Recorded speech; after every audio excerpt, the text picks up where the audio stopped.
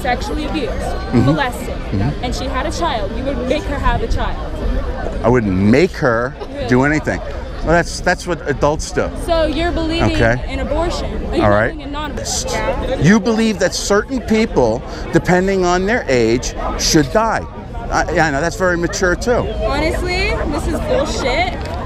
Yeah? You want to make pamphlets and posters? Don't compare it to the Holocaust, because no one's going to believe in that bullshit. That's right, because we already know that the Holocaust didn't happen. Really, sir? Here, I'll actually show you the big picture.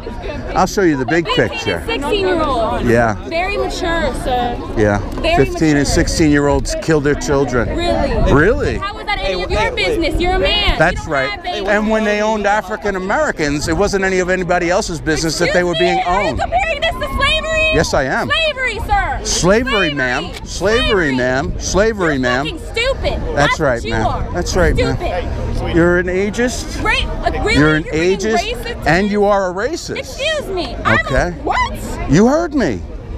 You heard me, sir. I am so baffled right now. You're really immature for a grown